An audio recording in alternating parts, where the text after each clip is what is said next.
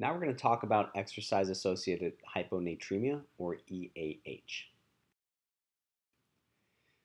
EAH is commonly defined as a sodium level less than 135 that shows up during or within 24 to 48 hours of some sort of endurance sport or exercise event, such as a triathlon, marathon, ultramarathon, but it can also show up in simple hikes in very hot weather, like we commonly see in the Grand Canyon.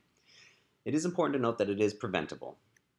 Additionally, in roughly 30 to 50% of cases, it's asymptomatic. So you'll have a person with a low sodium and have absolutely no symptoms.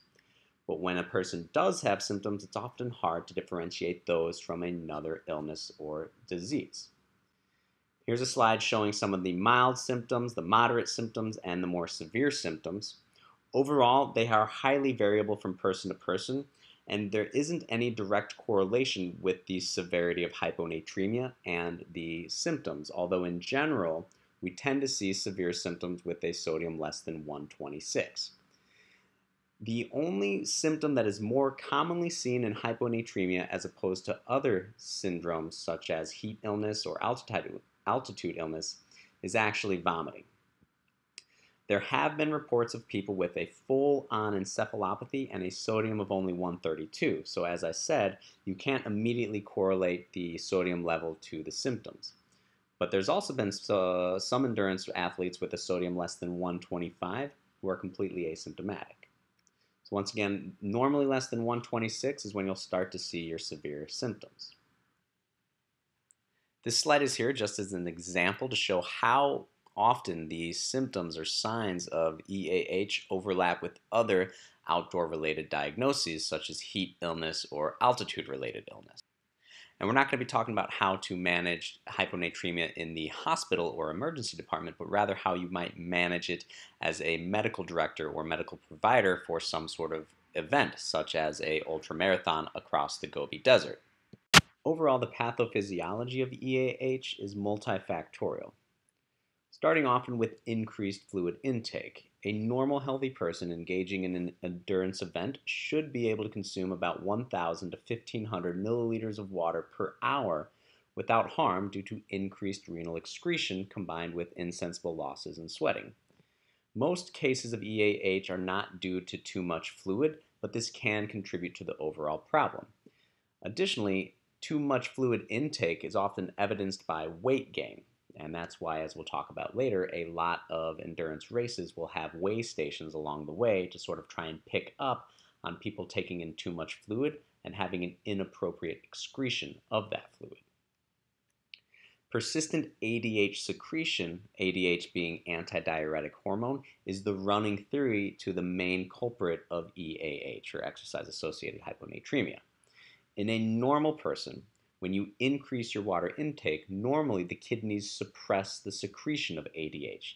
This will generally lead to larger volumes of urine that is more dilute, somewhere around 50 milliosms per kilogram. For some reason, in the case of EAH, when you increase your water intake, somehow, some way, the kidneys will actually increase your ADH. What this leads to is very concentrated urine. You'll have a high urine sodium concentration, and overall the concentration of urine will be triple what it's supposed to be. Okay? This will additionally lead to, as they believe, EAH.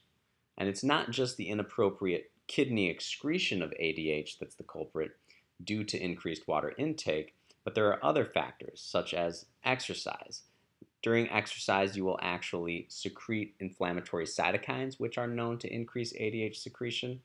Also, just the stress in general, along with things like NSAIDs, concomitant SSRIs, hypoglycemia, all those things can increase your ADH secretion and worsen the likelihood of getting EAH.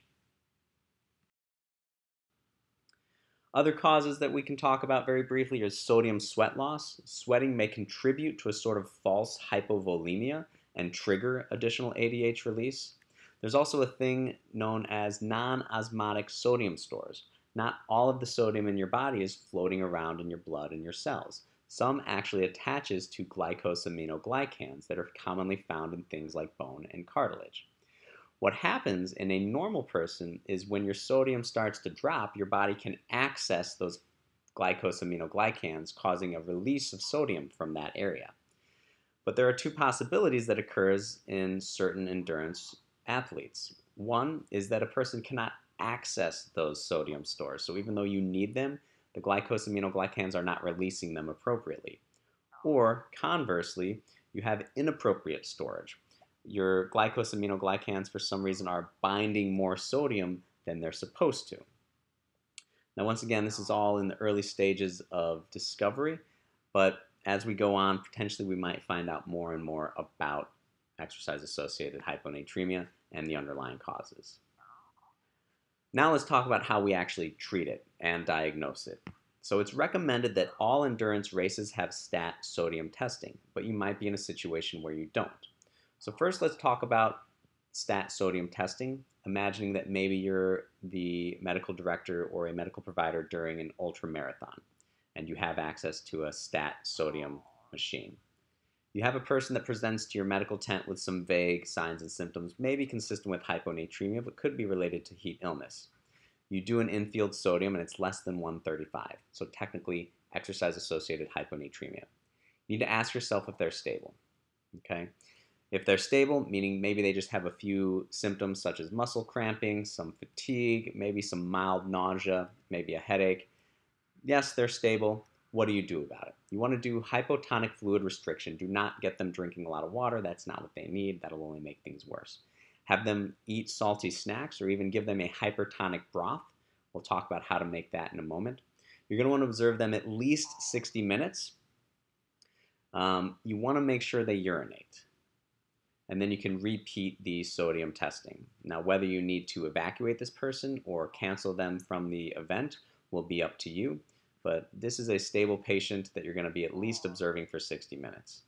Now, if it's unstable patient, meaning they have signs and symptoms of severe hyponatremia, including encephalopathy or even pulmonary edema, that's actually a symptom that we didn't talk about but can be seen in severe hyponatremia, you're going to want to be treating them aggressively.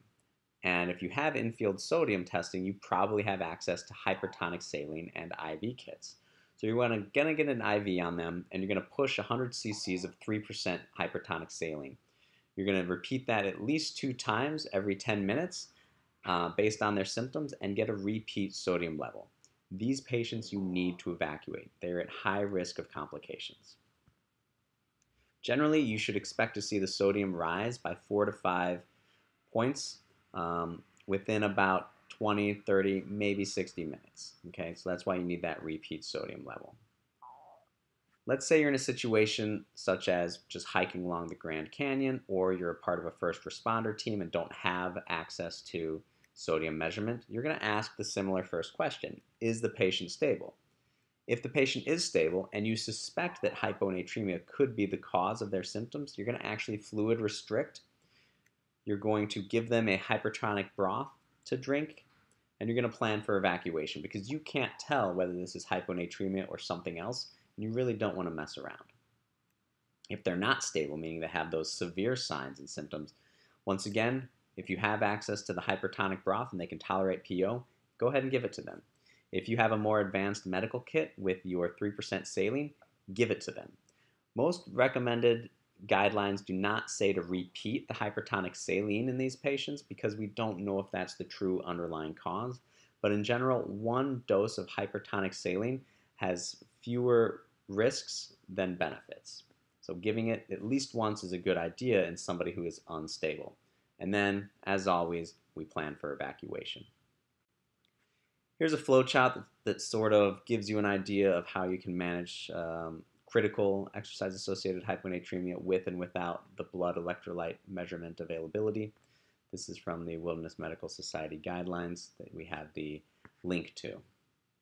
I mentioned the hypertonic broth. Pretty simple to make. You just grab 4 bouillon cubes, whatever your flavor of choice is, add it to 125 cc's of water, and this is going to give you a 9% sodium oral solution. Easy to make, easy to do. Now let's talk about those collapsed patients. Yep, that guy down here.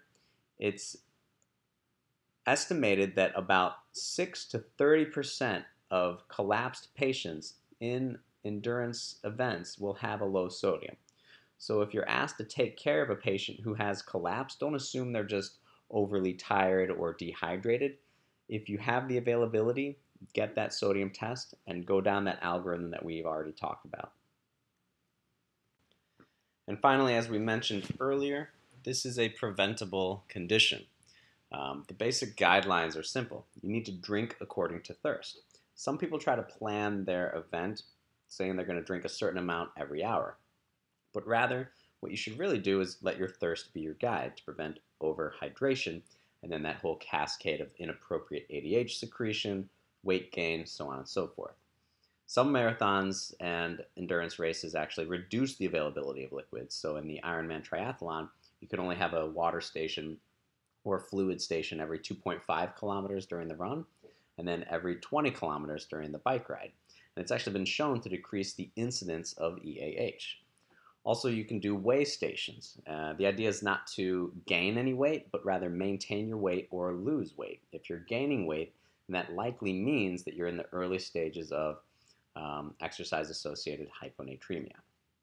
Once upon a time, there used to be the guideline of adding sodium to your drinks in the form of sodium supplementation. There's really no evidence to support this, but some sports experts still recommend it. Sports drinks such as Gatorade, Powerade, they have sodium and potassium in them, but overall they are hypotonic. So overconsumption of these drinks can actually worsen EAH and lead to a higher prevalence of it. So you need to sort of take that with a grain of salt. Most of your fluids that you're going to get during an endurance race will have some sodium and potassium in them, but it's unclear if it actually helps prevent EAH.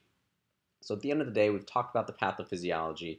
We know what to do when we have a patient that may or may not have exercise-associated hyponatremia, specifically if we have access to stat testing.